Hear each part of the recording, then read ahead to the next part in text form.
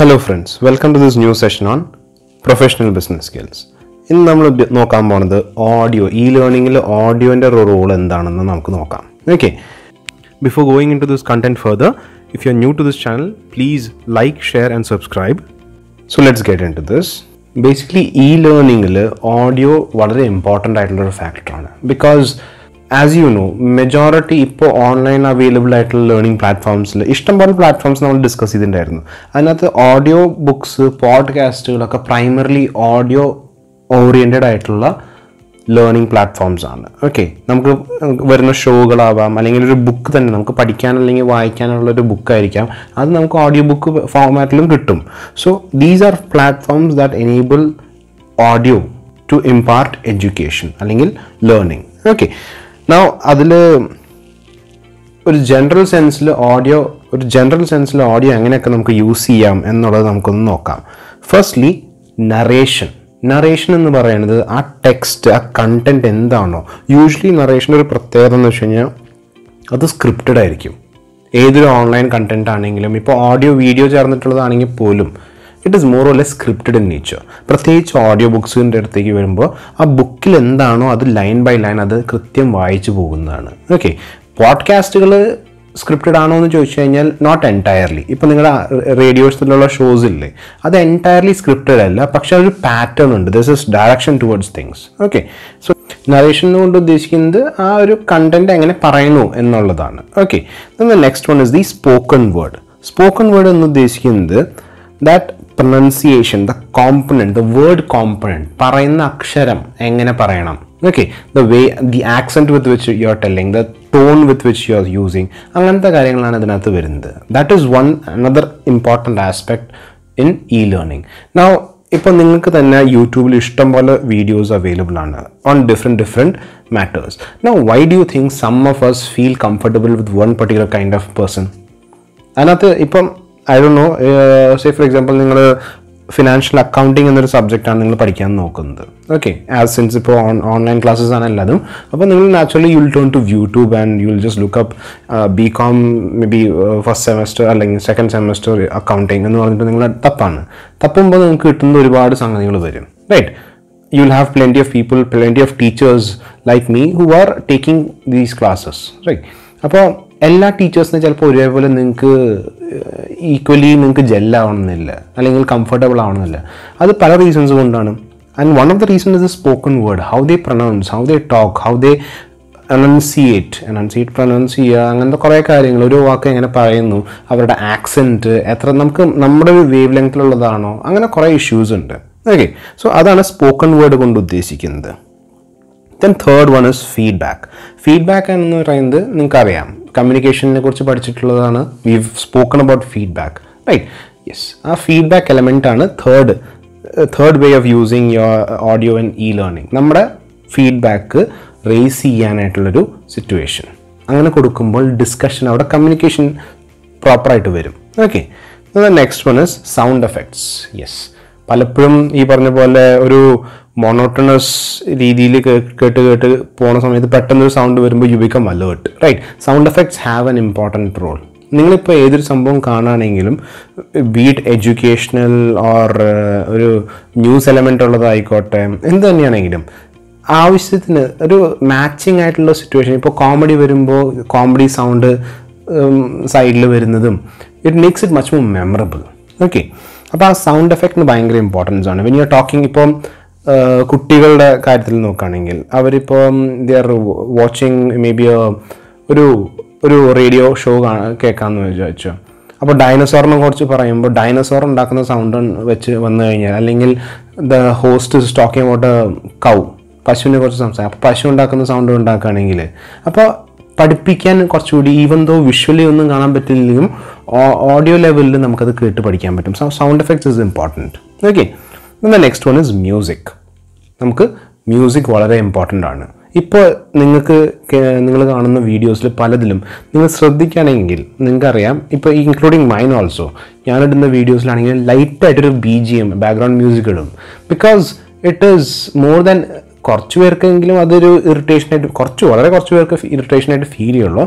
Majority ആൾക്കാർക്ക് അത് actually ഒരു സൂതിങ് ഇത് പ്രസൻസ് ആണ്. ഏതൊരു കണ്ടൻറ്റ് പഠിക്കുമ്പോഴും ഒരു ബാക്കിലൊരു ലൈറ്റ് മ്യൂസിക് ഉണ്ടാകുന്നത് വളരെ it's more or less refreshing. അതുകൊണ്ടാണ് നിങ്ങൾ ഈ ലോബികളിലൊക്കെ ഹോട്ടൽസിലൊക്കെ പോകുമ്പോൾ വളരെ നല്ല ഹോട്ടൽസിലൊക്കെ പോവുകയാണെങ്കിൽ അല്ലെങ്കിൽ നല്ല ഈ പറഞ്ഞ പോലെ സ്റ്റോഴ്സിലൊക്കെ പോവുകയാണെങ്കിൽ നിങ്ങൾക്കറിയാം മ്യൂസിക് വളരെ ദിൽ not make it to loud, ഭയങ്കര ലൈറ്റായിട്ട് നമുക്ക് കേൾക്കാൻ പറ്റും, പക്ഷേ it does not disturb us. Okay, so background music is also another way of imparting education. Okay, then how is audio used? നമുക്ക് ഓഡിയോ എങ്ങനെ കൃത്യമായിട്ട് നല്ലപോലെ ഉപയോഗിക്കാം എന്നുള്ളത് നമുക്കൊന്ന് നോക്കാം. First thing, avoid text redundancy. Redundancy എന്ന് പറയുന്നത് റെപ്പറ്റീഷൻ എന്ന് ഉദ്ദേശിക്കുന്നത്. ഒരു കാര്യം ഇപ്പോൾ ഓഡിയോ പോയിന്റ് ഓഫ് വ്യൂവിൽ ചിന്തിക്കുകയാണെങ്കിൽ ഒരേ കാര്യം തന്നെ പിന്നെയും പറയുന്നത് ഇറ്റ് ഈസ് നോട്ട് യൂസ്ഫുൾ.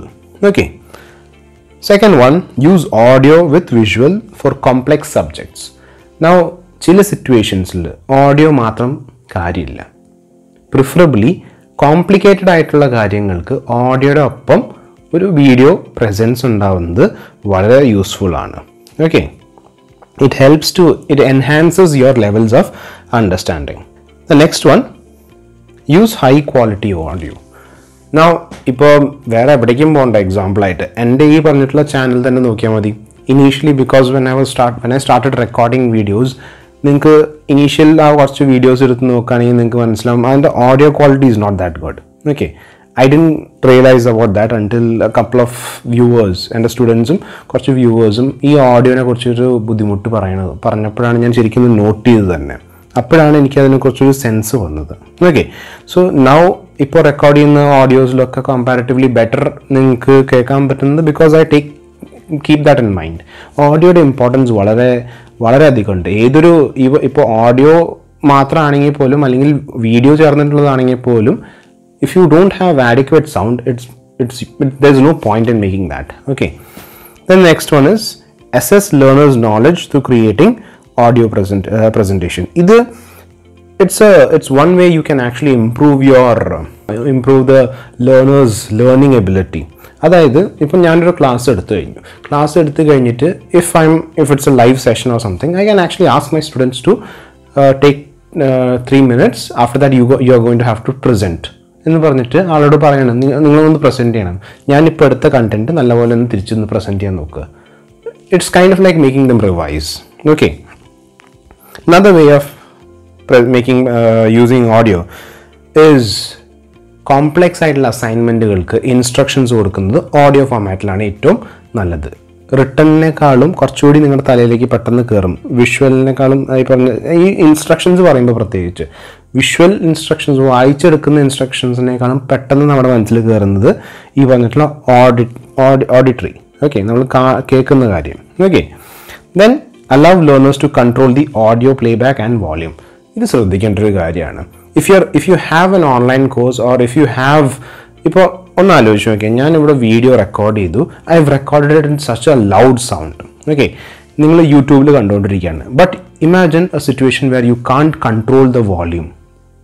നിങ്ങൾക്ക് വോളിയം കൺട്രോൾ ചെയ്യാൻ പറ്റുന്നില്ല, എക്സ്ട്രീംലി ലൗഡ് സൗണ്ടാണ്. നിങ്ങൾക്ക് നിങ്ങളുടെ ഈ പറഞ്ഞിട്ടുള്ള യൂട്യൂബിൽ അങ്ങനത്തെ കൺട്രോൾസും ഇല്ല, നിങ്ങളുടെ PC-യിൽ അല്ലെങ്കിൽ ഫോണിൽ അങ്ങനത്തെ കൺട്രോൾ ഇല്ലെങ്കിൽ will you be able to learn properly? The chances are no will be your answer. Okay, then choose audio with the right tone, jargon and pace. നമ്മൾ കണ്ടന്റ് ചൂസ് ചെയ്യുമ്പോൾ അല്ലെങ്കിൽ ഓഡിയോ ചൂസ് ചെയ്യുമ്പോൾ correct ആയിട്ടുള്ള tone, the way you speak, the content that you put forward, the kind of speed with which you say. ഇപ്പോൾ ചില ആൾക്കാർ ഭയങ്കര പെട്ടെന്ന് സംസാരിക്കും, അപ്പോൾ നമുക്കൊന്നും മനസ്സിലാവില്ല. It's annoying, right? പെട്ടെന്ന് സംസാരിക്കുക. യെസ്, അപ്പോൾ എല്ലാത്തിനും അതിൻ്റേതായൊരു പേസ് ഉണ്ട്, അതിൻ്റേതായ ലെവലുണ്ട്. If you use to high language, ഇപ്പോൾ ഒന്ന് ആലോചിച്ച് നോക്കിയേ, ഞാൻ സംസാരിക്കുന്ന രീതിയിൽ may be you are comfortable with that. എനിക്ക് പകരം ഭയങ്കര കടിച്ചാൽ പൊട്ടാത്ത ബ്രിട്ടീഷ് ലെവൽ ആക്സെൻറ്റിൽ ഇപ്പോൾ ഫോർ എക്സാമ്പിൾ നമ്മുടെ ശശി തരൂർ സാറിൻ്റെ ലെവലിൽ ഇംഗ്ലീഷ് വരികയാണെങ്കിൽ നമ്മുടെ കൂട്ടത്തിൽ പല ആൾക്കാർക്കും ബുദ്ധിമുട്ടുണ്ടാവും, റൈറ്റ്? സോ ആ ഒരു ഇത് വെക്കണം, ആ ഒരു ടോൺ വെക്കണം, ജാർഗൻസ് ശ്രദ്ധിക്കണം, പേസ് ശ്രദ്ധിക്കണം.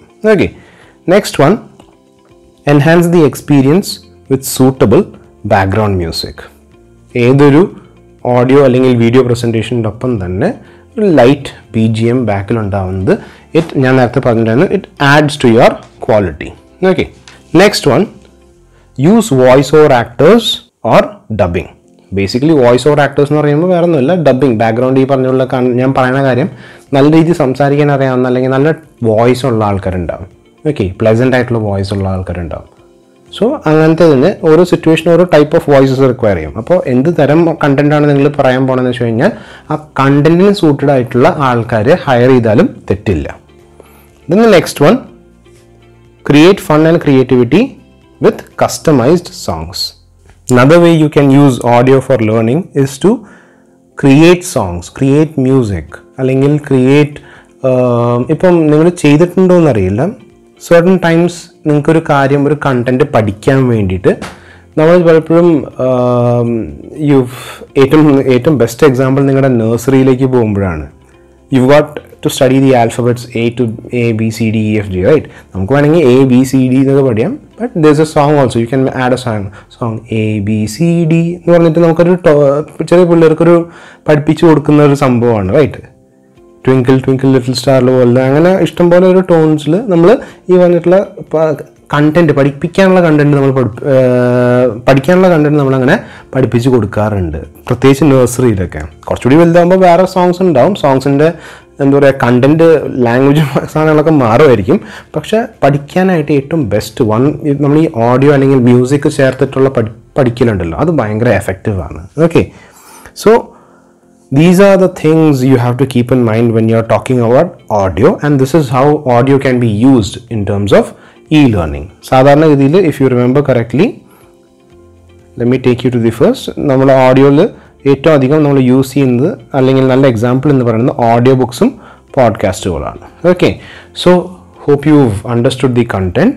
If there's any doubts, please feel free to message me on my WhatsApp number. Thank you.